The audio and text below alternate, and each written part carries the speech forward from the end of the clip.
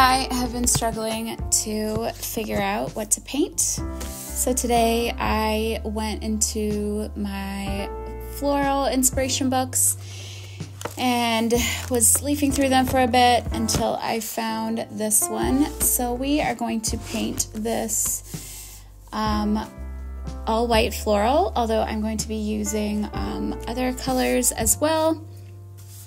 I have just been really struggling to find inspiration in my life, in the busyness of life and everything. It's just been really hard for me to get to the painting table. I hope this encourages you guys to set aside whatever you're doing and just take the time for the thing that lights you up. So to start out with, I'm using my Fabriano hot press paper and my new watercolor palette that I filled recently, and I'm also going to be using probably a variety of brushes. I haven't even thought this through about which brushes I'm going to use, so I'm going to use my size 8 Princeton Velvet Touch, maybe a size 4 Velvet Touch, and I am looking for a size 6, but I'm not sure if I have that here.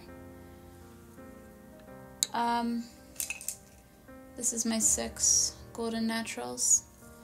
This one is a pretty old one, so I don't think I'm gonna use that one. All right, let's get started with these 3, maybe 4 brushes. I need to grab some water. So to begin with, I'm gonna fill my water cup, and I'm actually gonna wet down my paints with my little spray bottle.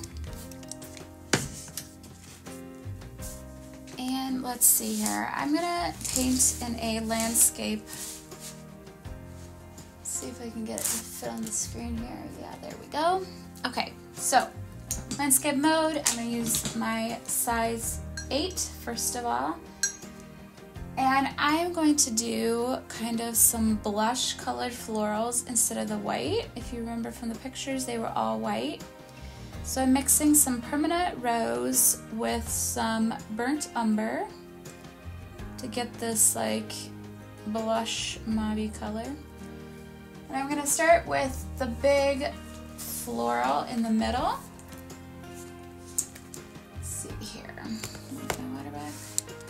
I'm going to start with this big floral here, and then I'm going to work towards the sides, and I will hopefully be able to put a reference photo in the video as well so you can follow along as I'm painting. But I have this laying to the left of me. It's too big to fit in my frame on my camera, but I'm going to give it a whirl. So starting with the big magnolia in the center, towards the center-ish.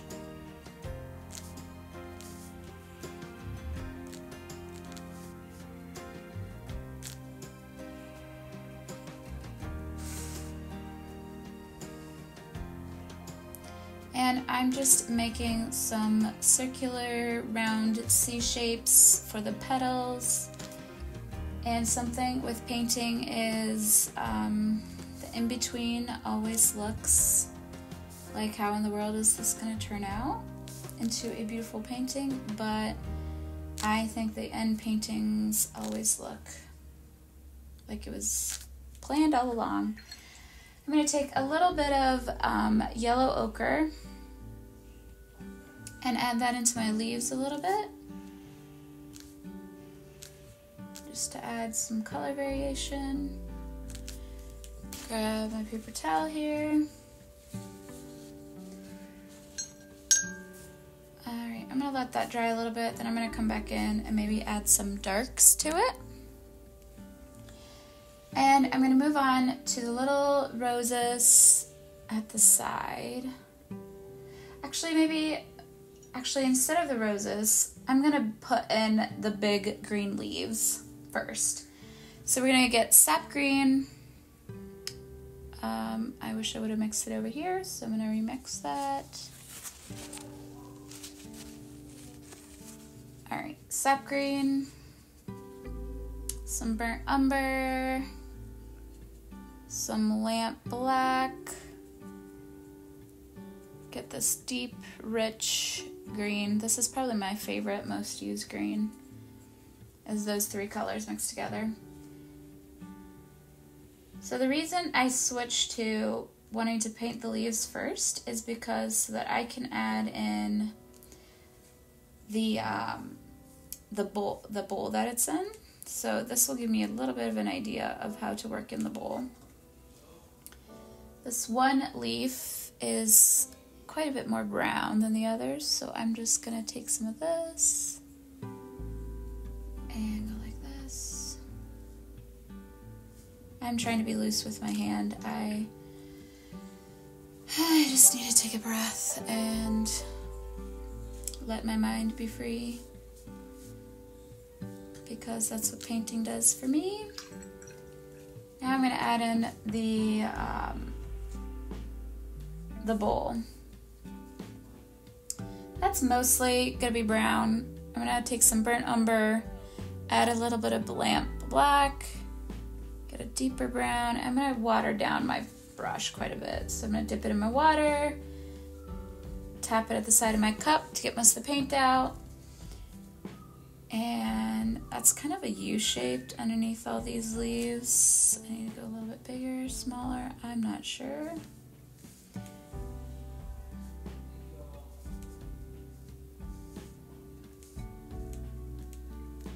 Not perfect, but I like it. Grabbing a little bit more paint on my brush, I'm gonna put some more on this right side.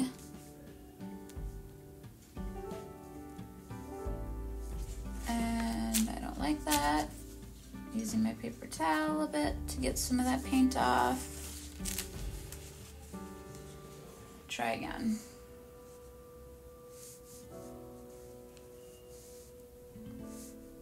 Alright, it is what it is, but it's all good.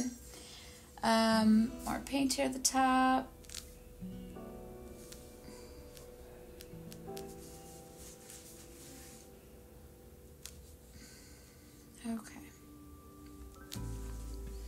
Okay, I kind of like that. Alright, so moving on to the little roses that go here and here. Let's see if I'm going to make those super light pink, so adding quite a bit of water to my palette. Alright, let's see here.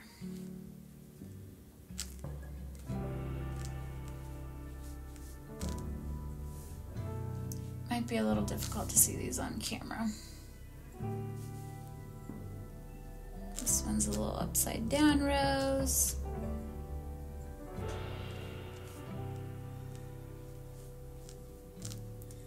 And another one up here.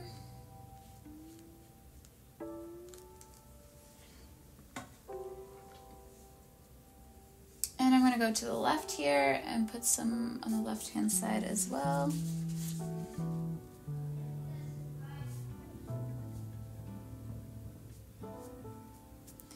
The farther back you hold on your brush, the looser your brush strokes will be. So if you're having a hard time loosening up, just take a hold of the back of your brush. It means you have less control, which will help things be a little bit looser. I don't love that one, but I think it'll turn out. All right, another little upside down one. And one more down here.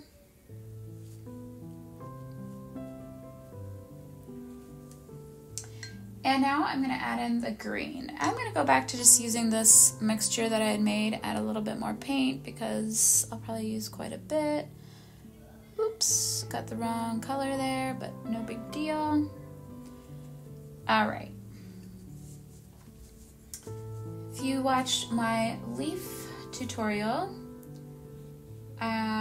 you are just going to use the point of your brush and then press down and bring it up to create some big leaves.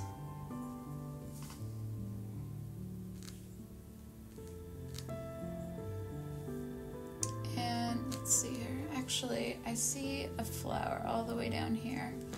So we're gonna add that in here shortly. That's my brush. And let's try this. There we go. I kind of like that one. Back to the flowers. There's larger and there's smaller leaves. So I'm trying to do both. And actually I'm going to take some of this puddle and I'm going to add some Payne's Gray to it to get more of a blue color. Just to add some visual interest, depth and interest.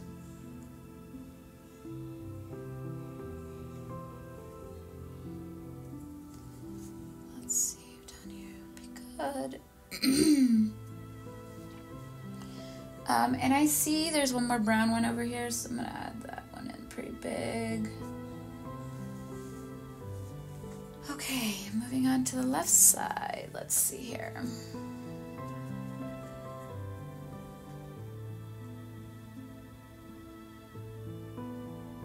I may have added too much green there. Ooh! With this new palette, I'm having a hard time remembering where all my paints are. So I'm like getting the wrong one. But it's okay.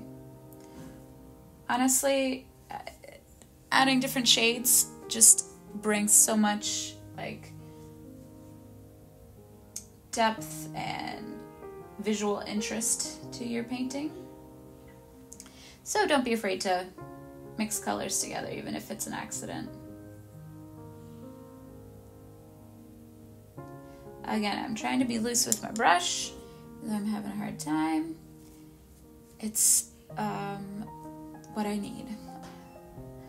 My favorite way of painting is pretty loose. Nothing structured. I don't do a ton of layers. I like just quick and simple, beautiful, modern looking, simplistic painting.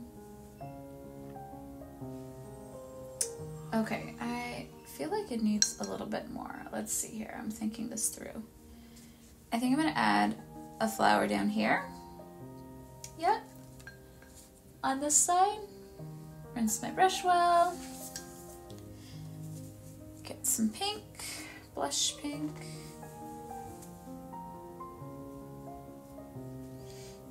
Hot press paper can sometimes be a pickle. If you can see here, it's kind of beading on my paper, which shows me that I've been touching it with my hands, even though I have no lotion on my hands or anything. It's just the oils from my skin getting on the paper, and then the watercolor will resist it there.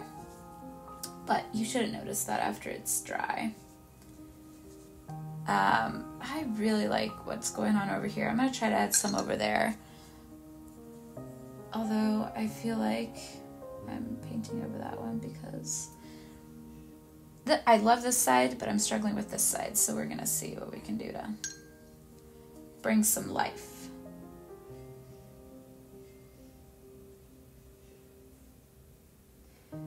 Big magnolia leaves. And I'm gonna add, when I paint, I tend to kind of be all over the place. When I'm painting, I don't just focus on one single color at a time. So I'm gonna add some more color to this pot here. I think that's what's kind of messing with me here.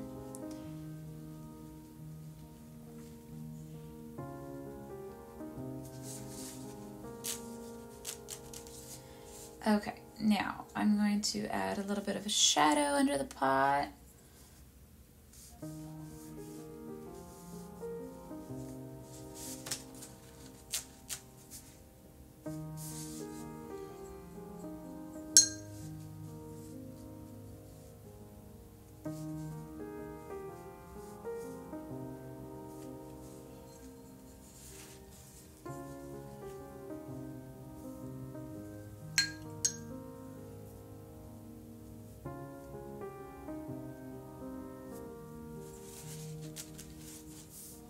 Paper towel can do wonders with cleaning up an area. Okay, I really like it. I think I'm gonna add some splatters to it. It's easier. And as you can tell, I ended up only using my round size 8 brush.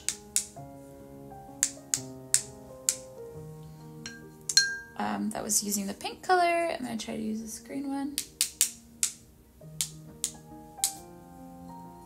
Ooh, yeah, I like that. Even though I got some on my book. And up here. Okay, I think we're gonna call it a day.